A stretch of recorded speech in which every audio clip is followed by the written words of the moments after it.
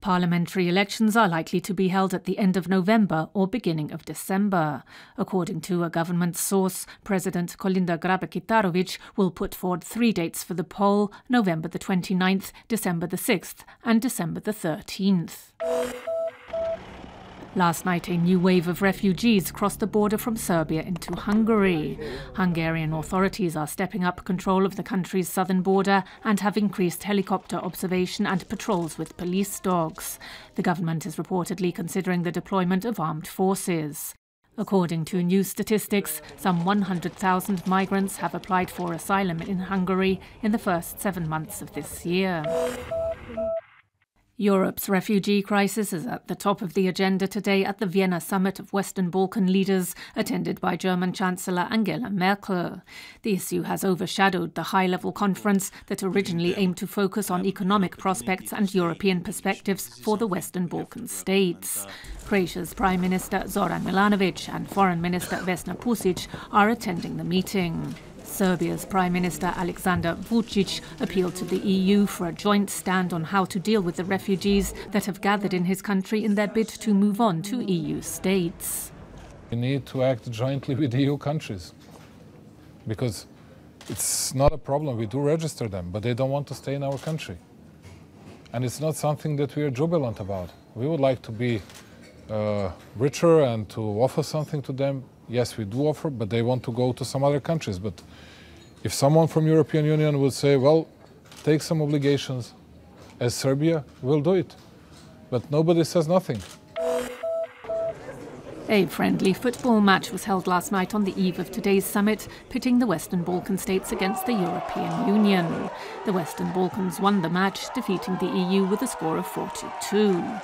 The goals for the winning side were scored by Macedonian Prime Minister Nikola Gruevski and Kosovo European Integration Minister Bekim Čolaku.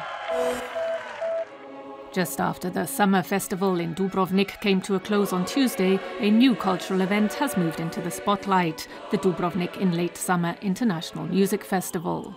The series of concerts opened last night at the Franciscan Church with a performance by the Pro Musica Students' Choir from Mostar.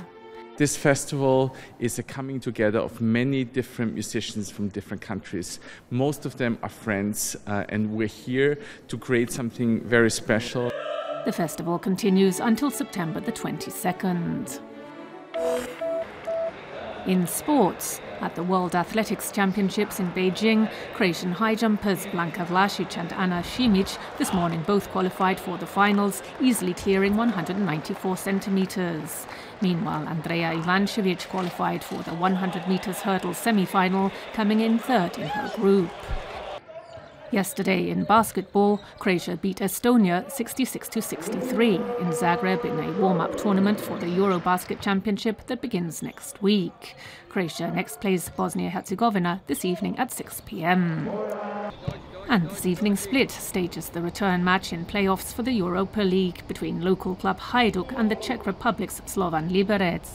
Last night, fans drove through the city in a loud show of support in what is seen to be Hajduk's game of the season.